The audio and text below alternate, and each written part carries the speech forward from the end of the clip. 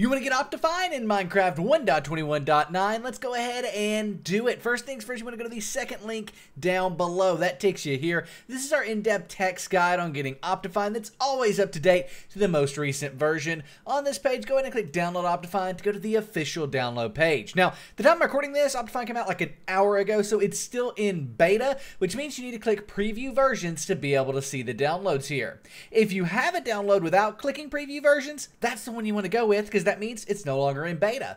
But we can go here under Preview Versions and click on this mirror link to go to the official download page for 1.21.9 specifically. Finally, click download and the download will begin. You will need to keep or save OptiFine, but it's 100% safe to do that, and we can go ahead and do so by clicking save here. Now, while it's downloading, have a quick message from our hosting provider, SimpleGameHosting. Go to the first link in the description down below to start your very own 24-hour DDoS-protected Minecraft server for you and your friends. You can easily add mods, plugins, and mod packs to your server, truly customizing it any way that you want. You'll be playing with your friends in minutes, and there's even expert live chat support there to help you out along the way. So check out SimpleGameHosting at the first link in the description down below, the breakdown.xyz/SSGH, and start your Minecraft server the simple way.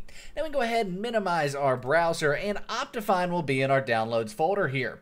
We can go ahead and right click on it, click on Open With, and click Java. But if you don't have this, no worries. We just need to get Java 21 from the description. Come here, click Download, and then you want to make sure that you are downloading the Windows installer. So this one right here. And when you do that, just install it like any other program, and you'll be able to open up OptiFine. In some cases, you may also want to run the Jarfix, but a lot of times that's not required for OptiFine. So now we can go ahead, right click on OptiFine, click on Open With, and click Java, and it will open up the OptiFine installer, where all we've got to do is click this install button, and after a few seconds, OptiFine will successfully install. Now, if this video does help you out, be sure to like and subscribe, and also you may want to subscribe because right now, OptiFine actually doesn't have shaders working, and that's just because it's in beta. As soon as shaders are available with OptiFine, we will update and do a video on that, as well as do a video on how to use Forge with OptiFine as soon as that's out as well.